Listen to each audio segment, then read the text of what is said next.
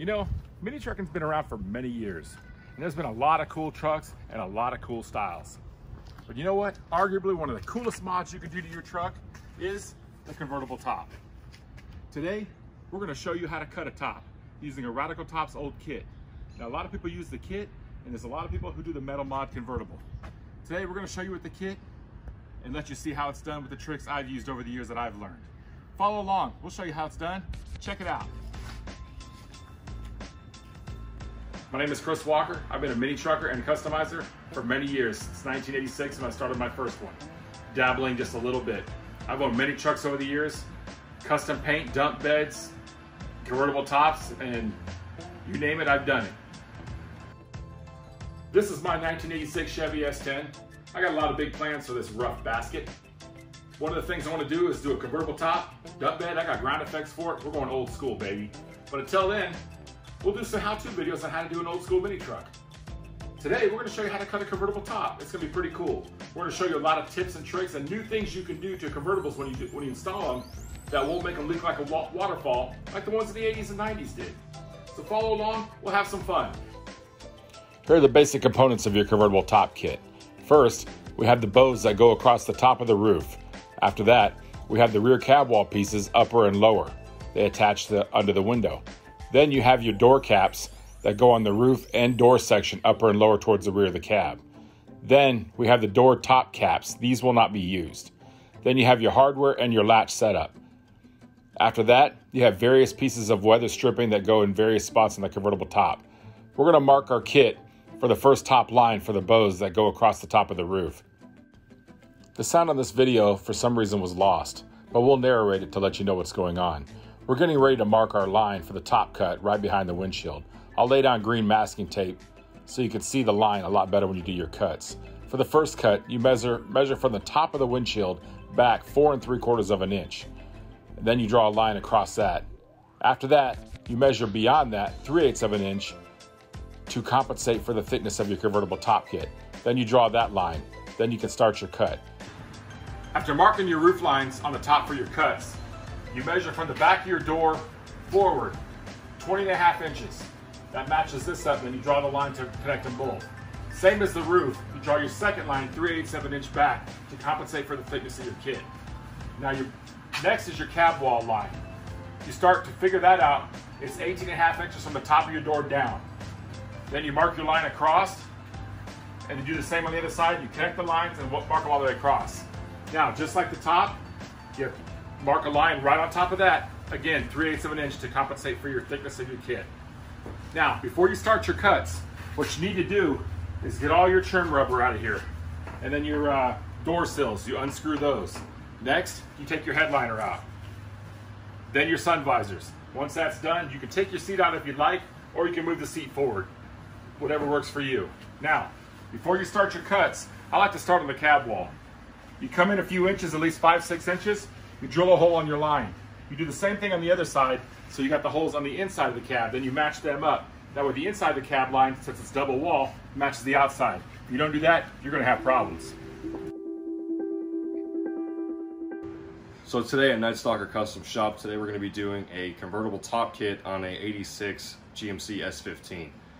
We just got the fenders back on, we got the hood on, the bumper, the doors, all new stuff, and I think it's coming together pretty well. So now it's time to cut the top off.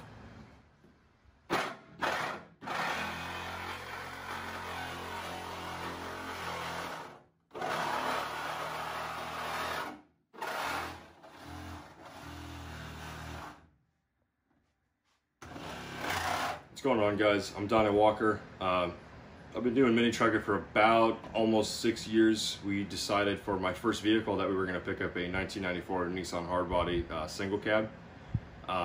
So when we picked that up, we decided we were going to build a pretty old school style mini truck. And now we got the dump bed kit on it. We decided to do a convertible in a Suzu color, that blue. And then we decided to do some smaller wheels, get it low to the ground, you know, some really custom paint, make it look pretty old school, nothing over about 90-ish, 95. And that was my first vehicle, and it ended up being a father-son project, and it blew up way more than I was expecting it to.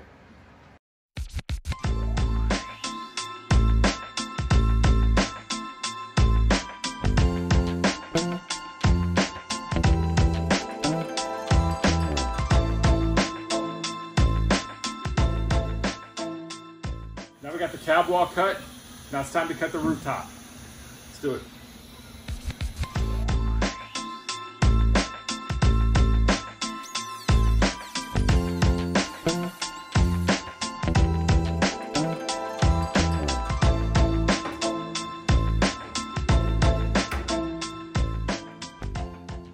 Okay, as you can see, we got our first cuts done, and the top is off.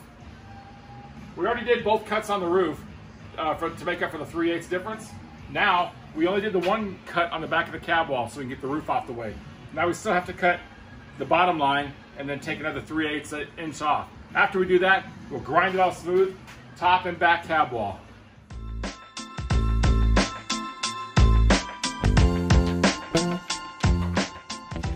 Now that we've got our cuts done, we use the grinder. We grind it nice and smooth around the edges. We do the cab wall on the back too and the roof. And then about a 1/2 inch back, we want to take the paint off so the epoxy will stick.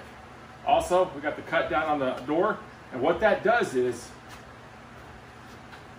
the door stays with the door and opens up. This top portion gets reattached right here, and the kit gets molded right on top of it. So this part never opens. That's a major leak problem. Now, if the water leaks in right here, inside the door, there's a channel. Your water hits that channel, runs down here instead of coming right through up here. Later when we put the kit on, I'll show you exactly why we do this and where the leak problem is. We'll get a little closer look then and explain it, but that's the new trick for that, and it helps tremendously.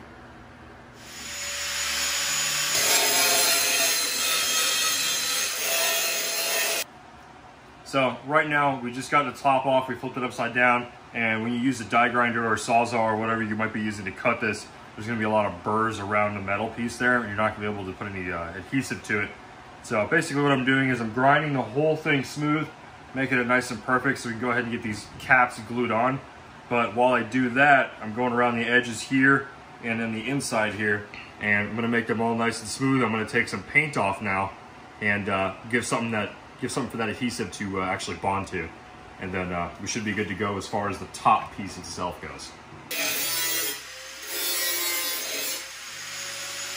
When it comes to grinding, I mean, you can tell I'm over here sweating bullets. It sucks, but you got to do what you got to do to make it perfect. And it's not all sunshine and rainbows when you come out here and you got to sit and grind, you got to cut, you got to sand everything. It sucks, it really does. It's not a great time, but you got to do it to make it look good. Yeah, it fucking sucks.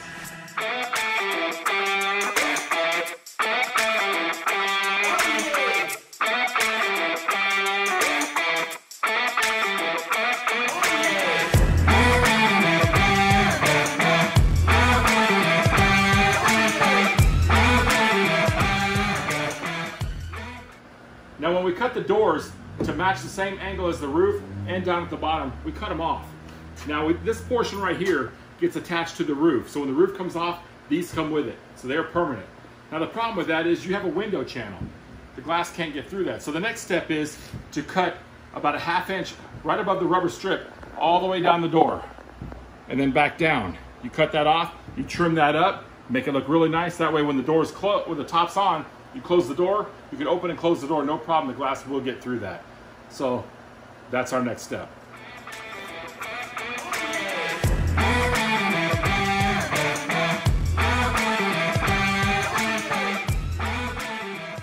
As you can see here, we got the tops of our door frames mounted to our roof. And if you look closer, you can see we cut the channel of the window on the outside. So when the roof is on, the window's up, it can clear that and open and close. Now, the part that goes on the roof that we cut off, that mounts to your windshield pillar, we did the same. We cut the channel out, and now we'll get this mounted up. You can see we already cut the, sanded the paint off of here and up on the roof. This is where your epoxy will hold your convertible kit on. That will come next. Once we get these mounted, we can get our latches mounted, and then we can epoxy the roof off, the kit on. One of the biggest problems with the original design of the convertible kits was where the windshield bow met the top of the door frame while it closed. The problem was, well, first of all, I just got this taped here just to show you for an example. I'm not ready to attach it yet. When your door would close, come in closer here. When you put your caps on, and here's the cap for this. When your door would close, this is what you ended up with. You had to leave a gap, otherwise the top parts would rub. But even if they rubbed, There's no rubber seal here. You cannot seal that up because your door needs to open and close. Look at the gap that you have. That's all going into the interior. No matter how tight you get that without using silicone or rubber over the top of it, you have a waterfall. That's a problem. That's where it got the bad rap for all convertibles leak. Well, but most shops, though, didn't know how to change that. They just followed along the directions that they got.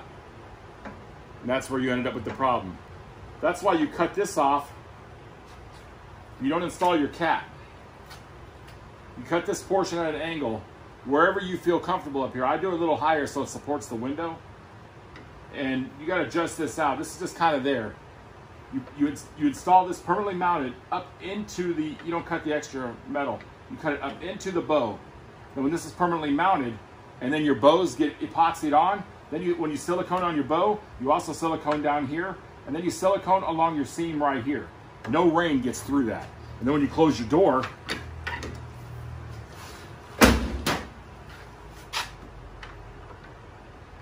your seam looks like this. Now, when the rain gets in through this seam and in this right here, no worry. You have a rubber seal that goes up this whole length, and the water hits that, hits your channel, runs down the door where it's supposed to naturally. That solves your problem. Make it happen. Now that we've got all our metal trimmed on the roof and on the truck and ground down to where we need it, we're going to do a dry run and kind of test fit the convertible kit and kind of masking tape it in place just to see how smooth it is and if everything lines up pretty good. If it does line up pretty good and looks okay, we're going to go ahead and install our latches and latch them down tight and make sure we have a nice tight seal on everything. Once that's done, we're ready to glue it on. This is the Ratical top latches that come with them. It's the basic draw latch with a little J-hook kind of deal. The originals used to latch down. Pull this over top. These are very tough. That's about how they work, just like that. The originals right in this area right here had a square and a little pin a little piece of metal that popped up. So when you latched them down, they lock tight. These don't have that, so they have a tendency as you turn corners or go into driveways and flex the chassis, they tend to pop up. But they have just a little bit of adjustment, not much. They work pretty good. They'll do the job. But what I like, I found these new latches on Amazon. And I did a search for draw latches. And the little J-hook that you put your loop in right here in this area, it's a lot thicker than the Ratical. And as you can see, there's a lot more adjustment in this type of latch. Plus, the other cool thing for locking it down, show them how it works. Once you lock it down, there's a little I guess you'd say a little loop tab up there that you can put a pin in to help really lock it in.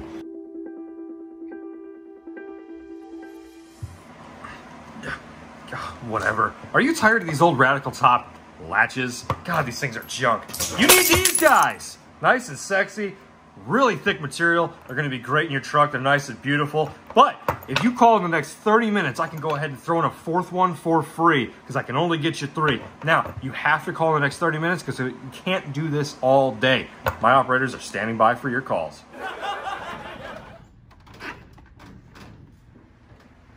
Now that we got our top in place, we're inside locating where our latches go. First, we'll start with our roof. About right here is where we want to put it. So get it roughly in the place you want it. I'm real happy with this area right here. Take a marker and then mark your spot. There we go. Now we'll use some steel rivets and rivet this in, and then we'll move on to our hasp. It looks like we may need to trim a little more off of our kit for clearance. This is normal, so don't worry.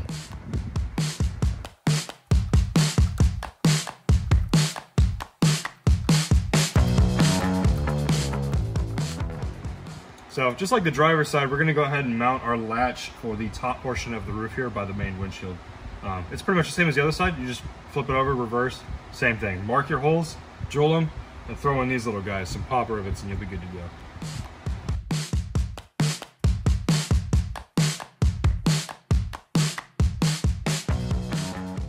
Well, now that we got the latches finished for the top 2 A-pillars, we're gonna go ahead and hit the ones on the cab wall. So we're gonna pop the seat forward and go ahead and figure out where we want to put these latches. Now that we've got our latches installed, We did a dry fit of the kit. We just kind of put the kit on there and then lash it down to check our fitment. The fitment looks pretty good. Now it's time to epoxy. But before we take it off and actually epoxy the kit on there for real, we put masking tape on front and back of each side of the kit. That way, when you clamp it down, if any epoxy squeezes out, it doesn't get on your paint.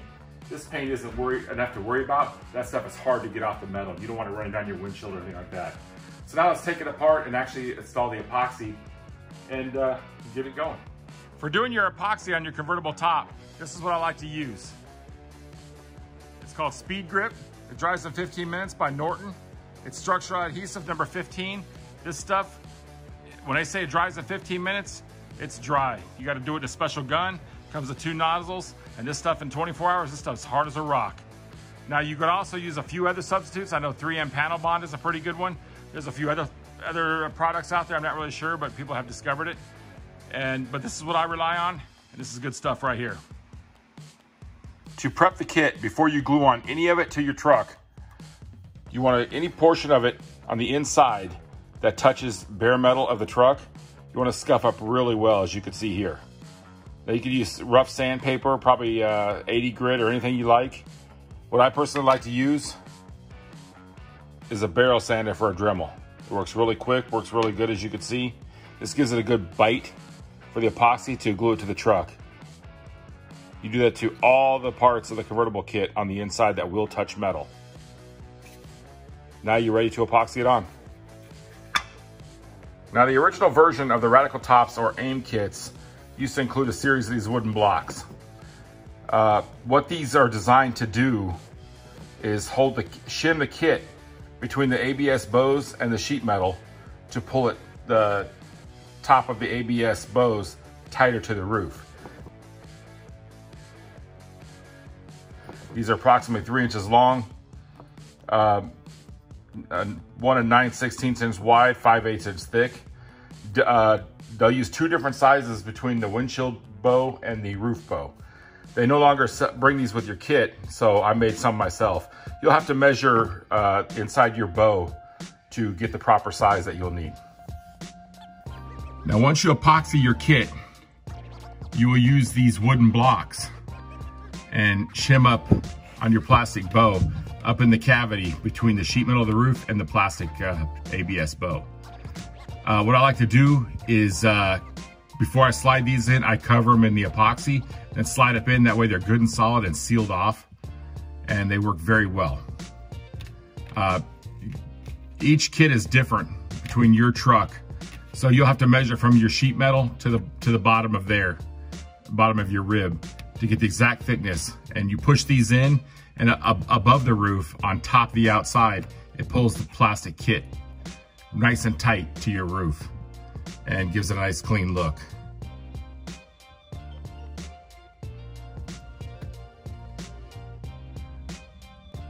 Okay, now we've actually got the epoxy on the kit and installed. You clamp it down and then let it dry 24 hours. So we gotta let this thing dry. You can see some of the epoxy kind of oozing out. So it's a good thing we put that tape on here. But if you look across the top here, that's a nice seal across the top. It works, it's gonna be great. Same with on the cab wall.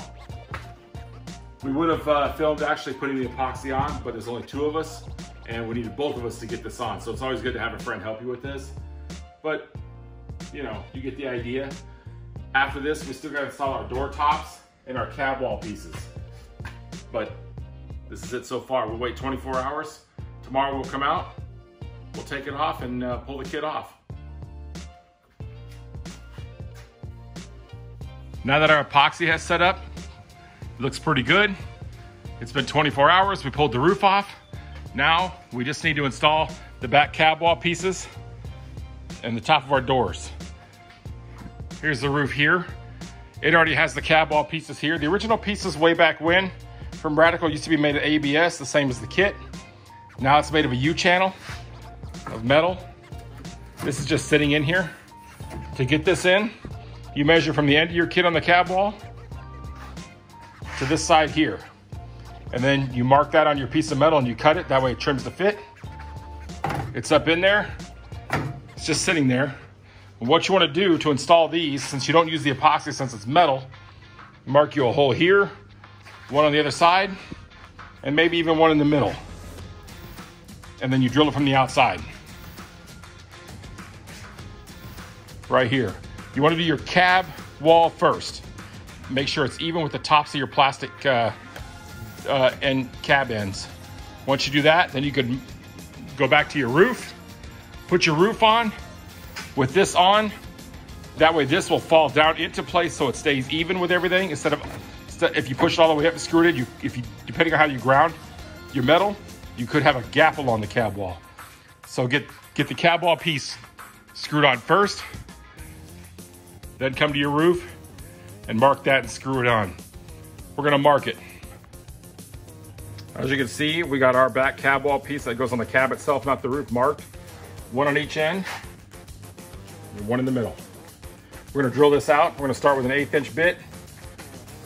And you just use self-tapping screws. Once you get it drilled out, put it on your cab and drill and mark it. Then you can screw it in place. Now we got our cab wall piece on. You can see here that it's nice and flush. We got it screwed on. I screwed to the back of the cab wall. That way it pulls it straight to the back, nice and flush with this, the same as this side, so it matches. I got one here, one in the middle, and one on that side.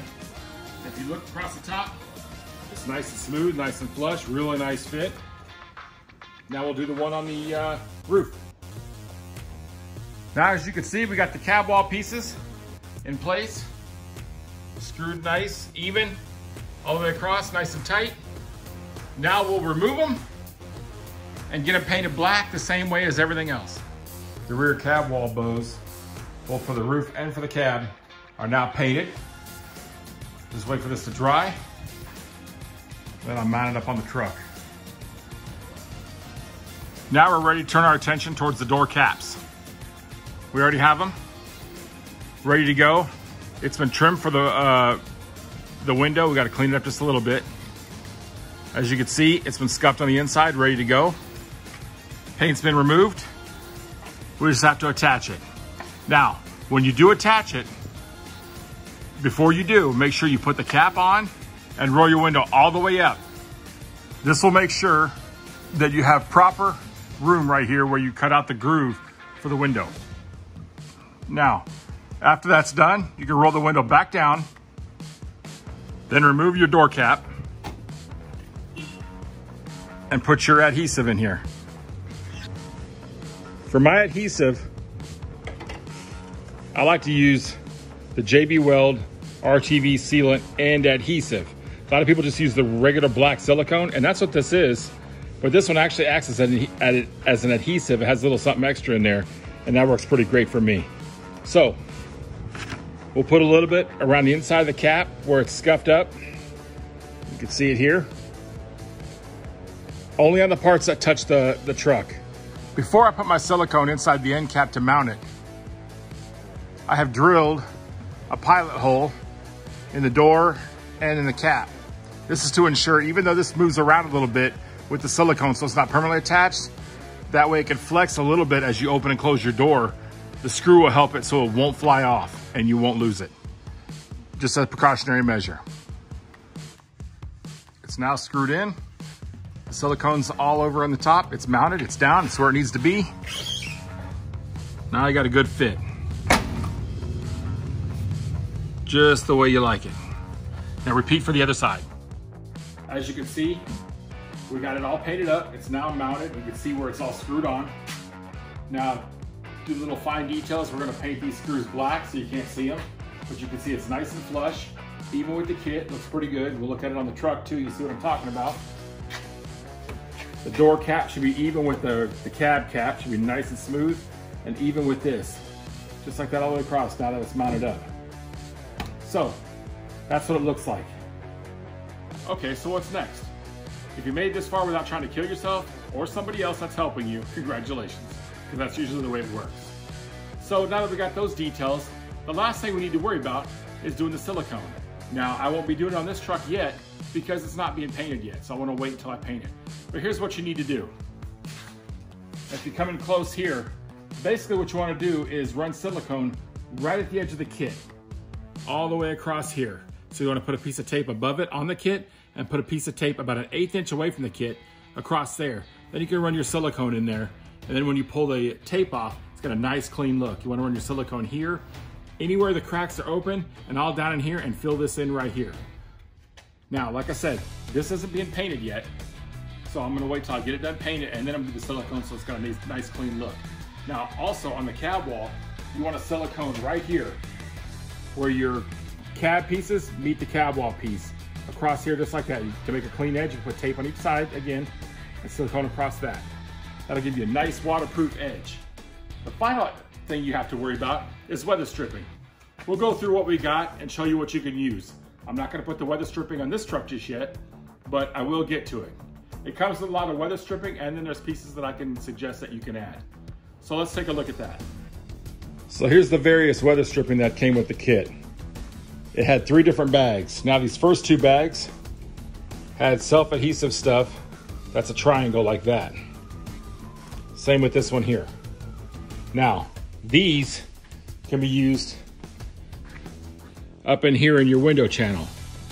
You can see where the window would roll up against it here, and when you open and close the door, it would hit back just like that against it. You can put this stuff here and then all the way down here.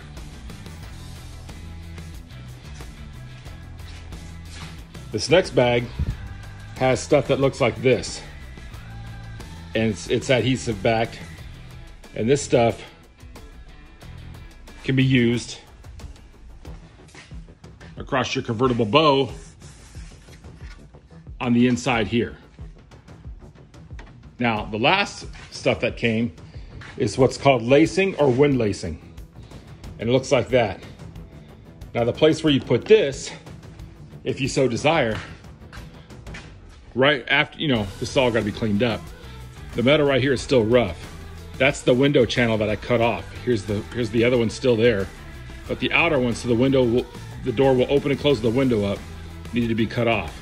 Now, this piece of metal, a lot of people I've seen clean that up and just paint it, or this could be trimmed back a little bit more if there's not enough room, and you put your lacing on that, so it has a nice trim look. Here's the other weather stripping I like to use. It doesn't come in the kit, but it can be found online. This goes on your roof portion on the same spot where the window would almost hit against where the other rubber would go. And the good thing about this also is the window, when it opens and closes, it goes right against that rubber edge. And this is attached the same way as the wind lacing, right up against that edge right there. So that's it for the convertible top. It's not too difficult. If you're a mini trucker who does your own mods, man, you got this. If you do one, post up pics. We'd all love to see it, and we all love to see your rides. So keep the dream alive, keep on mini trucking, and get out there and cruise. Love to see you out there.